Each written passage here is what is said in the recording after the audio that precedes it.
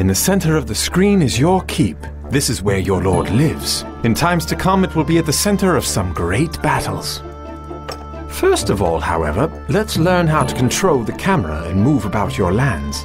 You move your view by simply pushing the mouse to the edge of the screen in the direction you wish to travel. Using the arrow keys on the keyboard will have a similar effect. Try it now and push the mouse to the edge of the screen.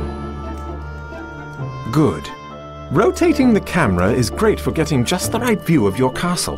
Holding down the mouse wheel and moving your mouse to the left or right will rotate your view, as will using the Q and E keys. Try rotating the view now. Great. You can also zoom the view in and out. To do this, spin the mouse wheel forwards or backwards, or use the R and F keys. Try this now. Good. Architect view shows your castle from directly above. This is great for laying out your castle walls and spotting breaches in your defenses. It is activated by pressing the spacebar. Try it now. Good. Now press the spacebar again to return to the normal view. Now that you are familiar with moving about your lands, it's time to get to work building up your castle.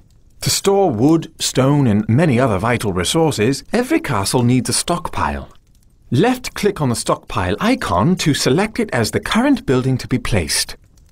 Now find a flat piece of land where you would like to place the stockpile. Move your mouse over the main screen until your stockpile appears, then left-click to place it. Now that you have a stockpile, you will also need to place a granary to feed your peasants. Left-click on the granary building and move your mouse pointer over the main screen until the granary appears. Then left-click to place it.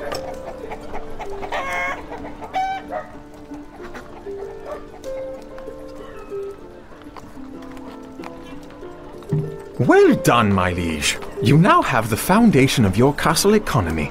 I have had some wood and stone placed in your stockpile and some food delivered to your granary. If you look at the front of your keep, you will see a campfire. This is where your peasants will gather to wait for a job in the castle. If we wish to attract peasants to the castle, we need our vital popularity rating to be high. With popularity over 50, peasants will come to the castle and we can expand our operations. Once it is below 50, however, they will start to leave and our economy will suffer. Making changes to the tax rate and food rationing are just two of the ways of manipulating our popularity rating. For more information on the castle, try left-clicking on the reports book. The currently selected report is the popularity report. This shows all of the factors affecting popularity. The overall number indicates how your popularity will change in the coming month. In order to keep your peasants happy, you must provide them with food. It's time to get some of the idle peasants to work producing food. As in this tutorial we are playing the side of King Arthur, we are able to build dairy farms to provide more cheese for our granary. To build dairy farms, switch to the food panel. Now, choose the dairy farm. Good. Now place 2 dairy farms.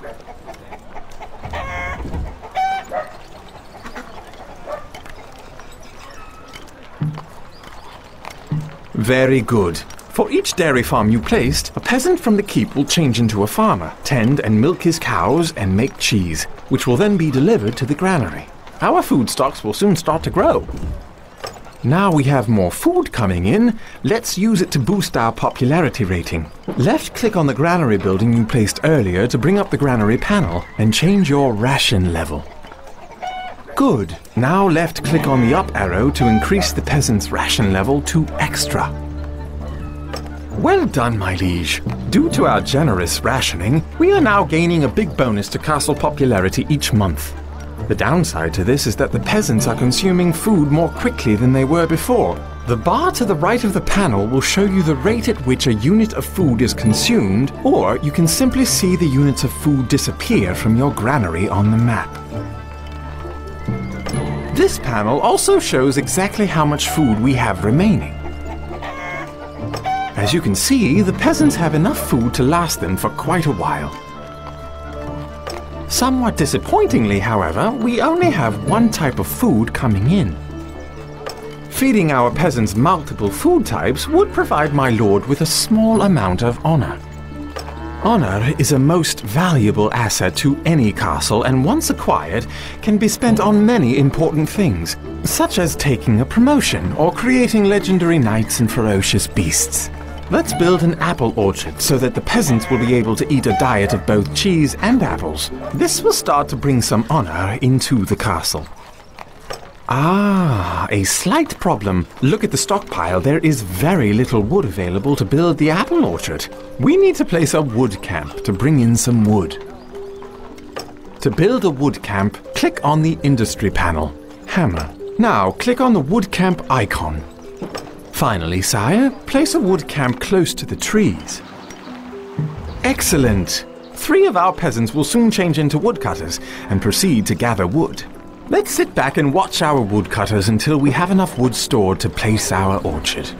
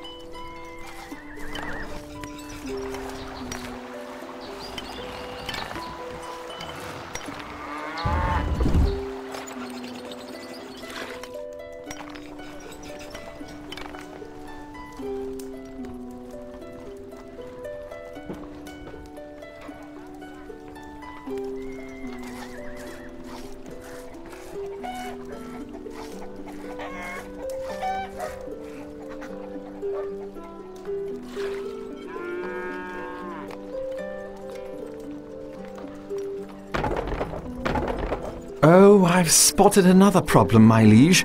We now have enough wood to build the orchard, but no peasants left to work there. In order to attract new peasants to the castle, they will need a place to live. Let's increase our population capacity by building an extra hovel. Click on the Town Buildings menu. Now choose the hovel icon and place a hovel.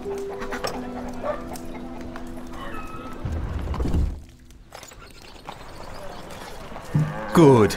Now more peasants will soon arrive and make their way to the campfire. Each hovel provides space for 8 peasants, and as long as our popularity stays high, the more hovels we build, the more peasants will come to the castle. Okay, now we can build that orchard. Please click on the food panel icon. Now choose the apple orchard from the menu.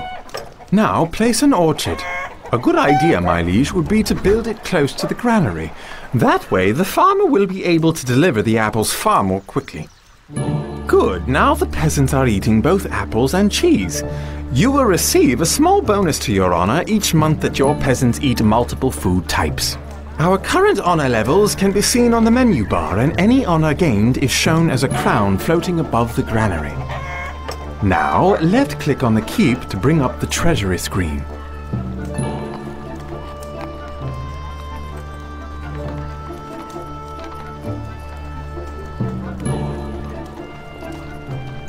Currently, taxes are set to low.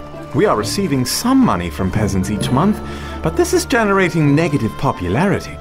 peasants never seem to grasp the value of taxes. We can increase the tax rate by clicking on the up arrow. This will bring in more money for each peasant we have, but castle popularity will take a bigger negative hit each time we increase them. Click on the up arrow to change the tax rate to normal. A good way to increase popularity in times of trouble is to give some money back to the peasants. Clicking on the down arrow will first decrease taxes and then start to give our money away. I personally find this course of action most distressing. Now that the economy is up and running, my lord, we should focus on creating some men-at-arms.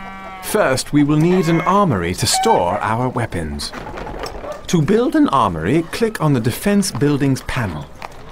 Now, click on the armory icon and place an armory.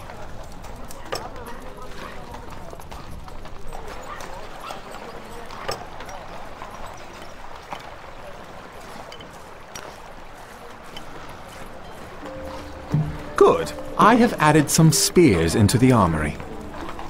In order to build troops, you will need a barracks, so place one now.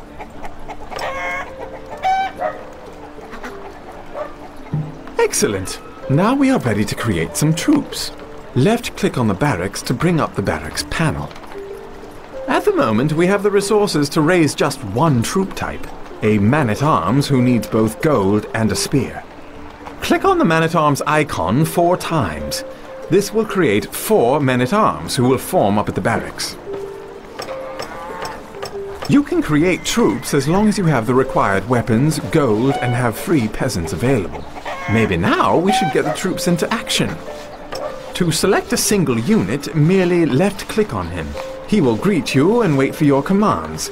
To select multiple units, press and hold down the left mouse button and drag the mouse to create a box.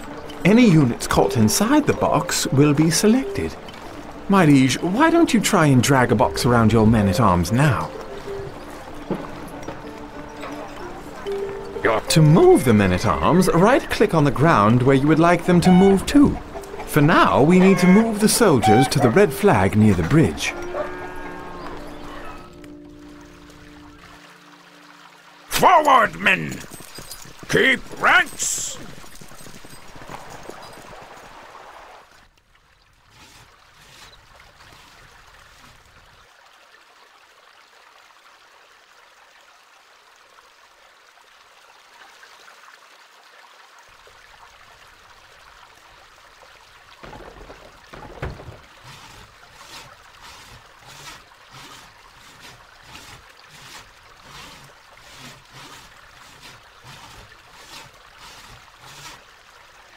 Now, with your unit still selected, scroll slightly to the north of your current position. You will find a small bandit camp currently being guarded by some rogue bandits. Move your mouse over the bandits until your mouse cursor turns into a sword. This is the attack cursor. Now, right-click on the bandits, and your men-at-arms will move to engage them and battle will commence.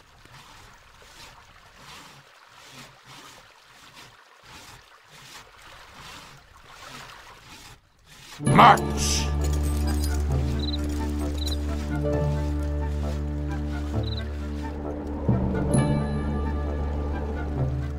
We can't see a path. Move out! Now, I would advise that we destroy the bandit camp to stop any more cursed bandits from posing a threat to our castle. Select your men-at-arms and move your cursor over the bandit camp until the camp turns red. Now, right-click on the camp and our men-at-arms will attack. Excellent! With the bandits out of the way, commerce is free to flourish. A good way to boost our economy is to control extra village estates. Scroll until you reach the ice estate. Then move your troops near the flagpole to capture the estate.